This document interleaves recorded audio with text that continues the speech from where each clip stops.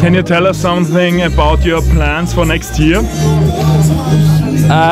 Well, it's not official yet, but I signed in Finland for 2 years. The top league there and champions of the league, so it's a good opportunity for me to further my hockey career and play the highest level possible. I would love to stay in Rosenheim here and everything, and I loved everything about it, and the fans and all the people I met, but it's a great opportunity that I can't really pass up.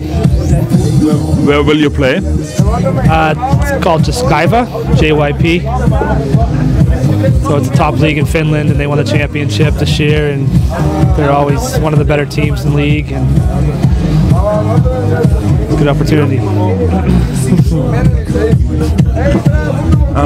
What do you think about the team, the Starbulls, after this season? Well, they have a bunch of good young guys, great people here, and good coach and good management. So I think they'll have a good year again, like we had this year.